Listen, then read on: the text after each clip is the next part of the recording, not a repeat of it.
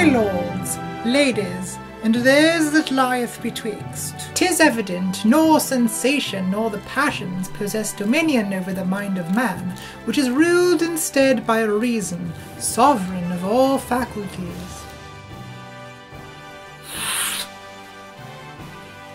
It must needs be remarked that the power of the Commonwealth deriveth not from the despotical acquisitions of conquerors, but from that covenant amongst men, whereby they most resembleth the lobster. Foppington, are we doing this again? Lady Foppington, I'm so happy to finally meet the real you. Enchanté. I'm not gonna kiss your hand, you freak. I'm more of a woman than you are. It's not what they were saying at the Parisian salon. Clock me, Amadeus. Don't break the fourth wall. I'm trying to make a video about postmodernism. Get out of my drawing room, 18th century sexual deviant. So much for the tolerant Jacobins.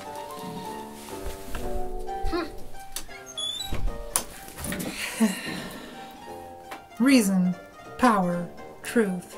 These are the kinds of topics that I simply don't care about. Unfortunately, we have to talk about them because of a guy named Jordan Peterson. So who's Jordan Peterson? Well, he's a psychology professor at the University of Toronto who got famous for sounding the alarm about how protecting transgender people under Canadian human rights law shall surely lead to Stalinism. Since then, he's been touring North America as a celebrity lecturer. David Brooks called him the most influential public intellectual in the Western world, and his self-help book, 12 Rules for Life, is a national and international bestseller. I'm starting to think we may need to take this guy seriously. He's got a lot of fans on YouTube, and I hope you guys are here because I want to talk. A lot of leftists who have responded to Peterson haven't really engaged with his ideas very much. He's often caricatured, avoided, or talked past, as in the infamous BBC interview where Kathy Newman keeps repeating back very uncharitable interpretations of everything he says. So you were saying that by and large, women are too agreeable to get the pay rises they deserve. No, I'm saying that that's one component. You're saying that women aren't intelligent enough to run these top companies? No. You're just saying these things, though, to provoke, aren't you? I mean, you are a provocateur. I never said You're like anything. the alt-right that you hate to be compared to. You're saying that we should organise our societies along the lines of the lobsters. I think to people watching this, it comes off as if leftists are like afraid of his actual ideas. But I'm not afraid of his ideas. I'm not afraid of anything. I just smoked a bunch of fucking PCP.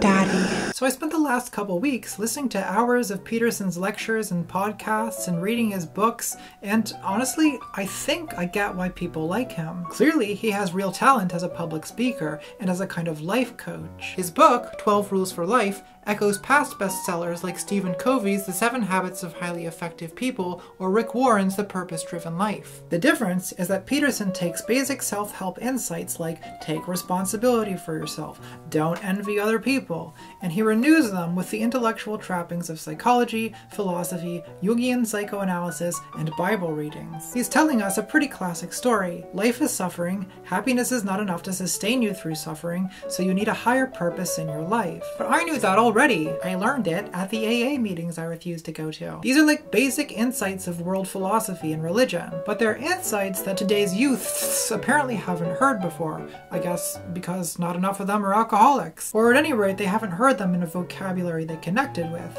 So to a lot of people, Peterson's ideas seem new and urgent. And I don't really object to any of the self-help stuff. Most of Peterson's fans are young men, and I mean, someone has to whip the neckbeards into shape, and if Peterson can do that, more power to him. I mean, sometimes boys just need a daddy, and sometimes girls do too. But there's a big problem here, and the problem is that all of this life coaching is basically just a Trojan horse for a reactionary political agenda. Peterson advocates an ethics of self-help, not merely as a guide to private life, but as a replacement for progressive politics, which he characterizes as totalitarian and evil. There's no comparison between Mao and a trans activist, is there?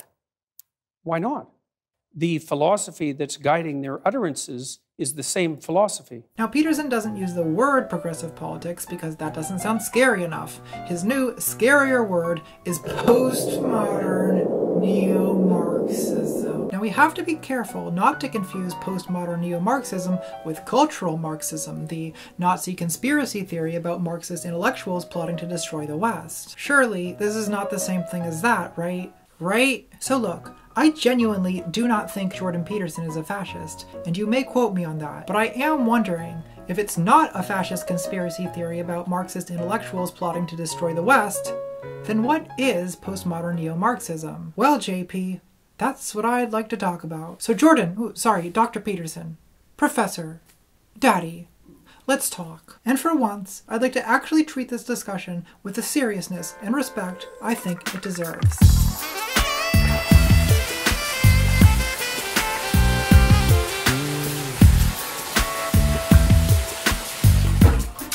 That's good. It's good temperature. Hand me the oil, would you, Daddy? Thanks, Daddy. It's really an honor to bathe with a public intellectual of your stature.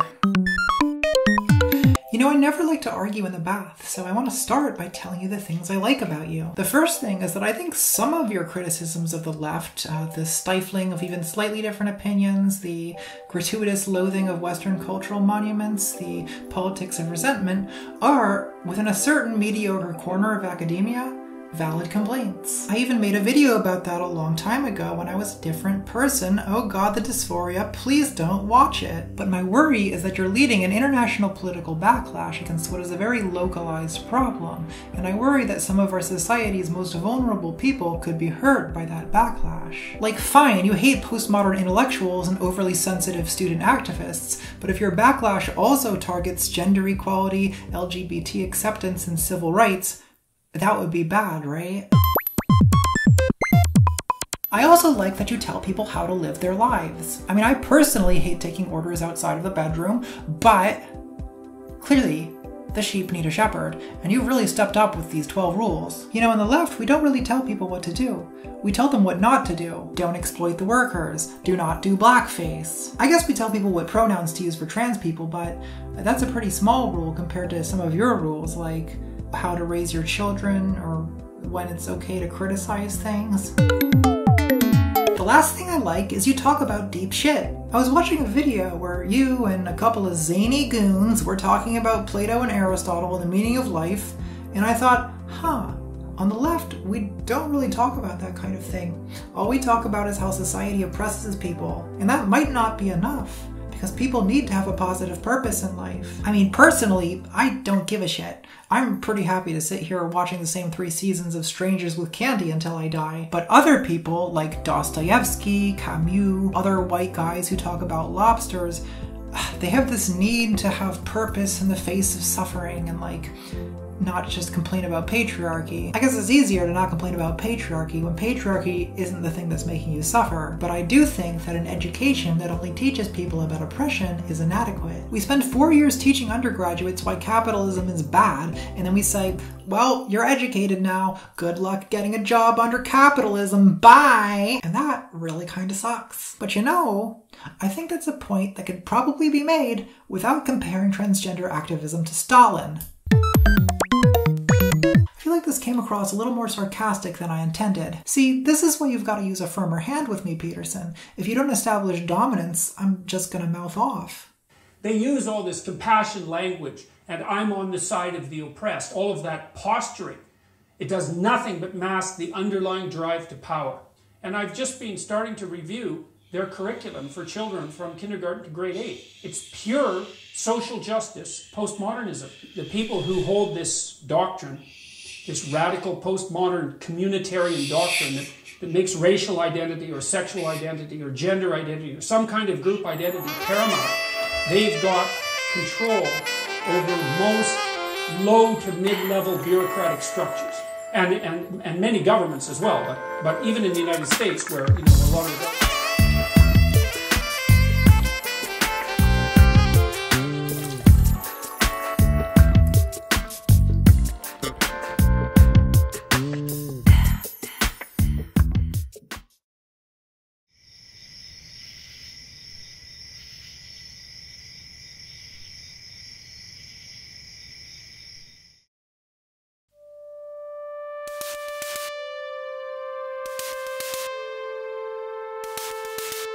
So you gotta give it to JP. When he says stand up straight with your shoulders back, he means it. So Jordan Peterson has succeeded largely by drawing in audiences with fairly popular opinions, Political correctness often feels stifling. Student activists are sometimes inarticulate and overreactive.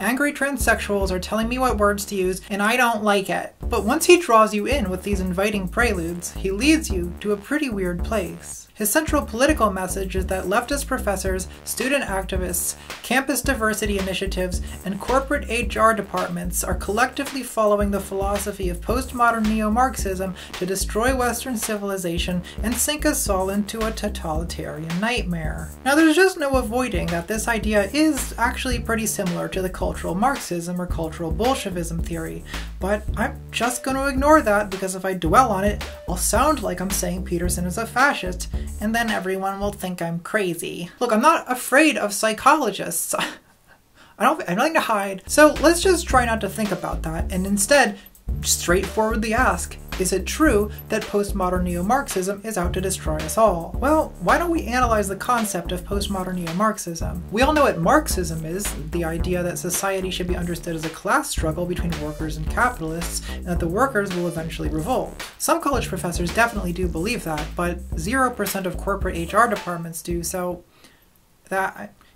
okay. So what is postmodernism? Well, it's the vaguest word in the English language. Some people try to explain it by listing all of the things that are called postmodern and then trying to guess what they have in common. That's basically what the YouTuber Armored Skeptic did in his video about it. So many daddies in this video. We should invite them all to a barbecue, complain about postmodernism, listen to some Zeppelin. I've had worse evenings. I don't think there really is a common thread linking all the things called postmodern. Basically, postmodernism is everything that happened after 1945 that seemed new at the time. But when Jordan Peterson says postmodernism, he's not talking about Andy Warhol or Quentin Tarantino. He's talking about postmodern philosophy. So what's that? Well, basically, it's a kind of skepticism. Not YouTube skepticism, but actual skepticism. You know, like having doubts about whether humans can really know things about the world. Now, skepticism is obviously not a new idea. That goes way back to ancient times. But more specifically, postmodernism is skepticism about modernism. So what's modernism? What's what? What are words? What's anything? I'm going to divide modernism into two periods because I feel like it. First, there's early modernism. Early modernism is the philosophy developed by a bunch of boring 18th century queens,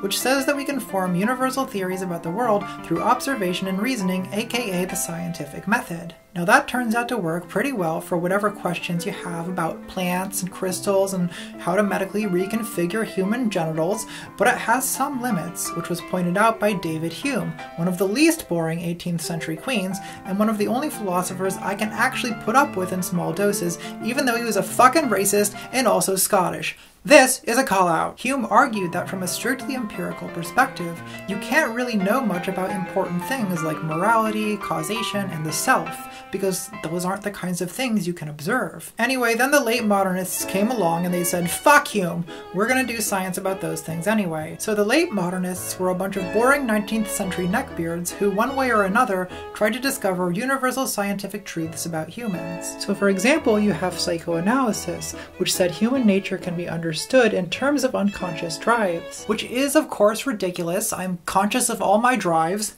And you got Marxism with its analysis of bourgeoisie and proletariat. You got early sociology and anthropology, which started out with racist social evolutionism and progressed to a kind of we're all the same universalism. Jordan Peterson is right at home with the late modernists. His first book, Maps of Meaning, is an attempt to describe how humans make sense of the world and create order out of chaos through universal myths and archetypes, which he claims are a product of our species' evolutionary past. Boy, this is a lot of explaining. It's so much explaining, it's triggering gender dysphoria. I better put on some longer nails. Nails? Is that all womanhood means to you? Postmodernism is skepticism about modernism. So whereas modernists try to create eternal and universal theories about reality, history, and humanity, postmodernists say, actually no, that's not possible. For example, the French postmodernist Michel Foucault, Sargon, you little goose. Michel Foucault wrote intellectual histories of subjects like psychiatry, medicine, and criminal justice, in which he argued that we should not understand these histories as straightforward progressions toward liberty and scientific truth, but rather as mere shifts in the way that power orders our institutions and populations. The other postmodernist I've actually read a lot of is Richard Rorty. Yeah, fuck you, Derrida. If you wanted me to read you, you should have been easier to read. Rorty advocates an attitude toward knowledge he calls ironism, irony being the skeptical caution with which we should regard our own beliefs and our awareness that our vocabulary for describing and understanding the world is not the final or best vocabulary. Alright, that's enough explaining, and my nails are done. Check it out! Do you enjoy having long, glamorous nails, but the lesbians and queer girls keep glaring at them with barely concealed visceral rage? Well, I have a solution for you. The bisexual manicure. One hand for the V, one hand for the D. Both for degeneracy. It's absolutely filthy. So we've got all the pieces on the table, now we've just got to put the puzzle together. On the one hand, we have Marxism, a fundamentally modernist worldview that theorizes the human condition in economic terms. On the other hand, we have postmodernism, a skeptical worldview that denies our capacity to know any universal truths about anything. On the face of it, it would seem these two ideas are not compatible. And there is an extensive history of dispute between them, with, for instance, the Marxist Sartre calling Foucault the last barricade the bourgeoisie can erect against Marx. And of course, as we all know, when Foucault died, capitalism did end forever. So where does Peterson get off talking about postmodern neo-Marxism? Well, it's true that a lot of postmodernists were in some way influenced by Marxism, so the phrase could just refer to that continuity. But that's not what Peterson means. It's clear from the way he uses the term that the concept is even more jumbled and nonsensical than it initially appears. Peterson uses the term postmodern neo-Marxism to include not only postmodern intellectuals and Marxist intellectuals, but also liberal politicians, academic administrators, and corporate HR departments that care about diversity, and so-called identity politics activists, including feminists, LGBT, and civil rights activists. Basically, it's the entirety of the modern left. Now, I've already mentioned how Marxism and postmodernism are fundamentally at odds, since Marxism is a big story about a struggle between two clear and distinct groups, and postmodernism is skepticism about big stories like this, and about the stability of binaries like bourgeoisie and proletariat. But that's not the only tension in Peterson's clusterfuck idea of postmodern neo-Marxism.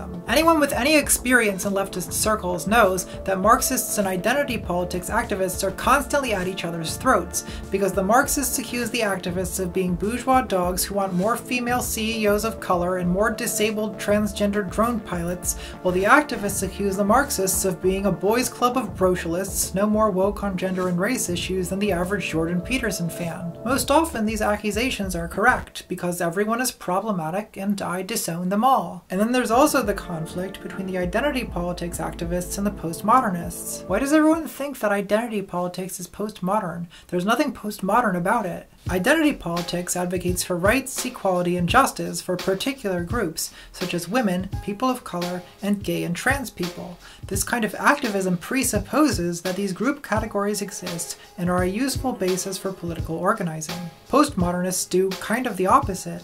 They want to show that these categories, race, gender, sexual orientation, are contingent social constructs and are themselves potentially oppressive. This is why conventional feminist activists often hate postmodern feminism, because the postmodern feminists want to show that the whole concept of womanhood, for instance, is contingent and potentially oppressive, and they think we should be working to destabilize and undermine it. And then the conventional feminist activists say, the fuck? We need the concept of womanhood to organize around women's political interests. How are we supposed to do that if we undermine and destabilize the concept of womanhood? And in turn, the postmodern feminists say, well, here's a quotation from Judith Butler, the most famous postmodern feminist ever. Is it not a sign of despair over public politics when identity becomes its own policy, bringing with it those who would police it from various sides? And this is not a call to return to silence or invisibility, but rather to make use of a category that can be called into question, made to account for what it excludes. If you take the first part of that quote out of context, it almost sounds like something Jordan Peterson could have said. The difference is that JP actually does think we should return to silence and invisibility. Or does he? It's hard to tell what he thinks. More on that in a moment. I bring all of this up to show that 1. The idea of postmodern neo-Marxist identity politics as a unifying concept of the left is nonsensical, and 2.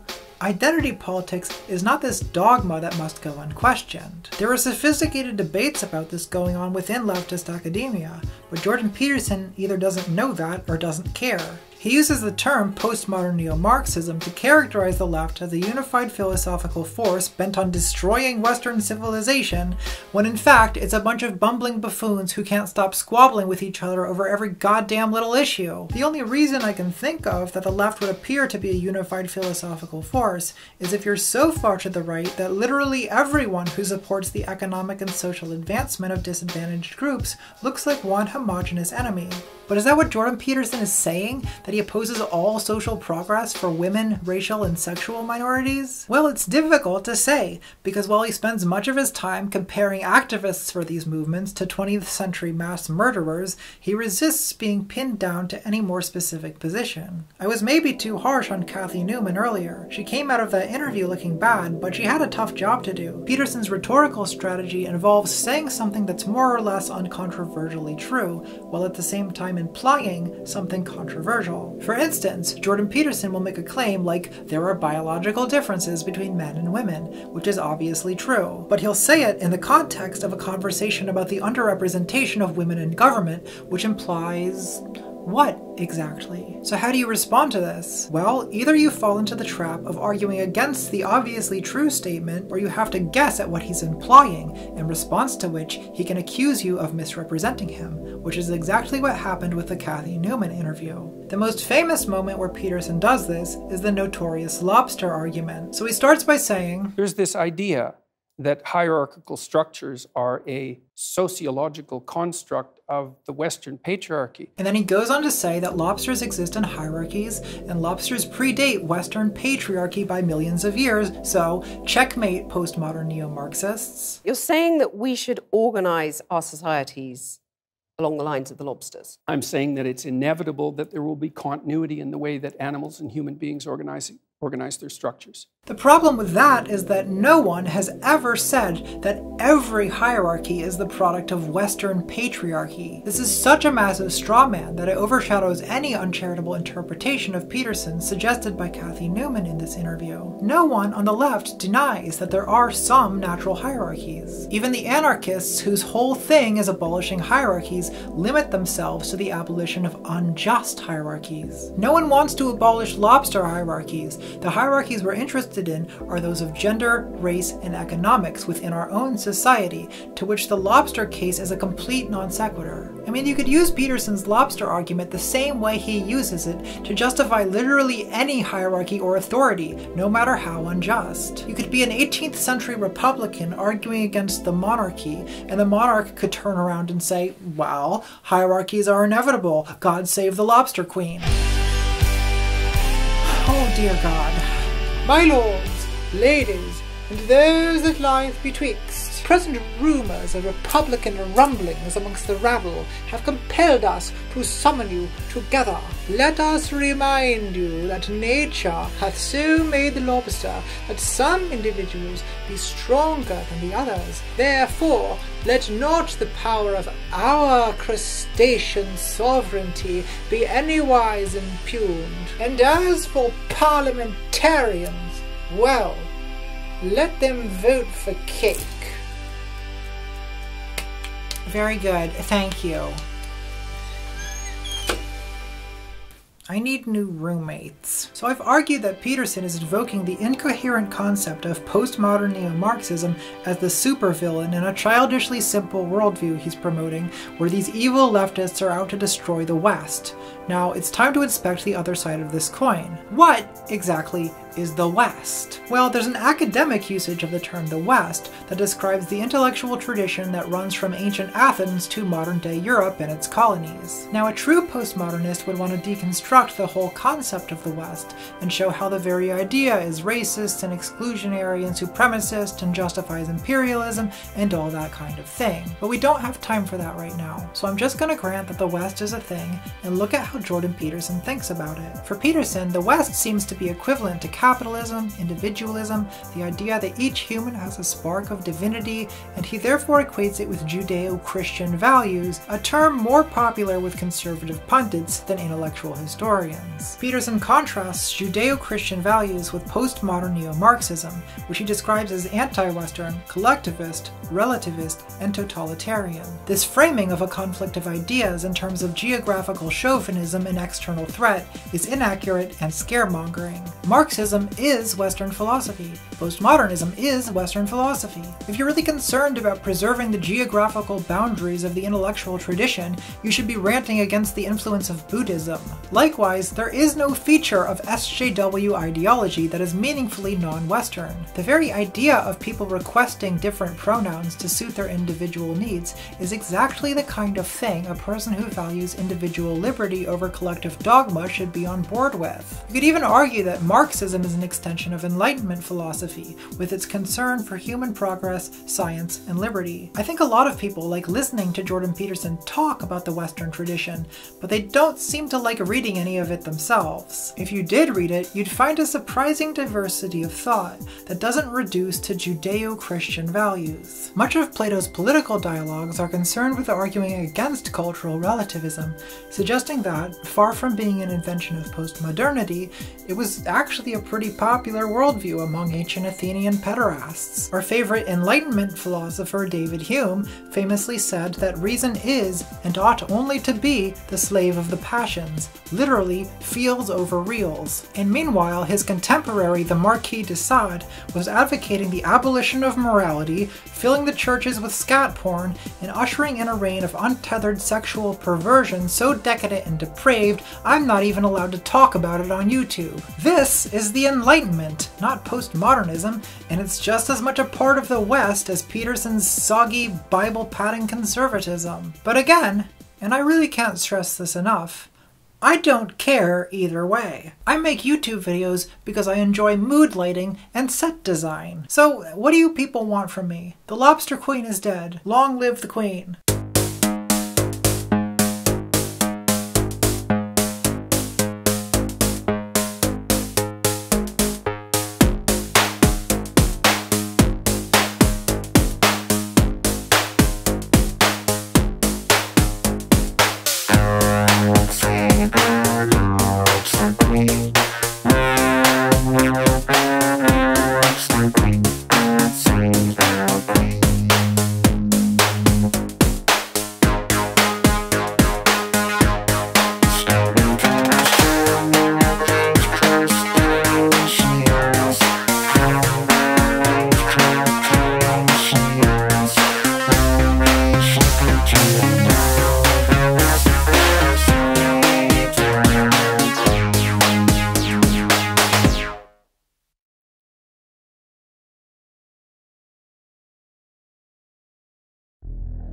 Dave, and I think you would agree that there's just a foundational erosion that I think people of all sides, and I think there's totally intellectually smart people on the far left that can help. Where are those people? There's a YouTuber that I'm actually quite interested in that I watch her, and I don't mean to misgender her because I think she identifies as her.